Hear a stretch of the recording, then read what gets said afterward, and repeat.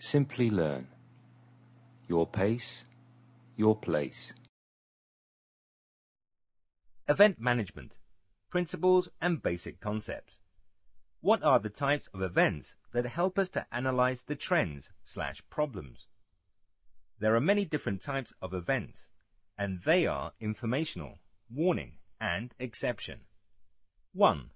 Events that signify regular operation, like notification that a scheduled workload has completed, a user has logged in to use an application, and an email has reached its intended recipient, are considered to be informational events. 2. Exception event is an event which signifies that something has failed. Examples such as a user attempts to log on to an application with the incorrect password. An unusual situation has occurred in a business process that may indicate an exception requiring further business investigation.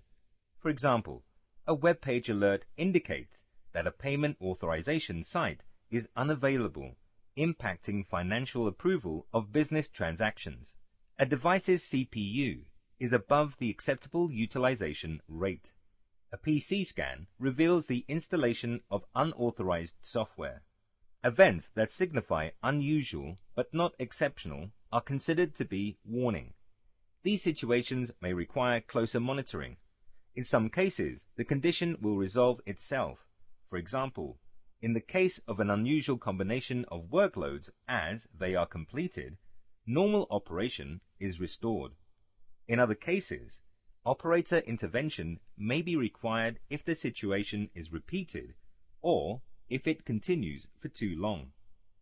These rules or policies are defined in the monitoring and control objectives for that device or service. For example, a server's memory utilization reaches within 5% of its highest acceptable performance level, or the completion time of a transaction is 10% longer than normal. Next, we will learn about the key concepts of event management. Event management key concepts. In this slide, we will understand the flow of the event management process, first being the occurrence of an event. Events occur continuously, but not all of them are detected or registered. It is, therefore, important that everybody involved in designing, developing, managing, and supporting IT services and the IT infrastructure that they run on understands what type of events need to be detected. Most CIs are designed to communicate certain information about themselves in one of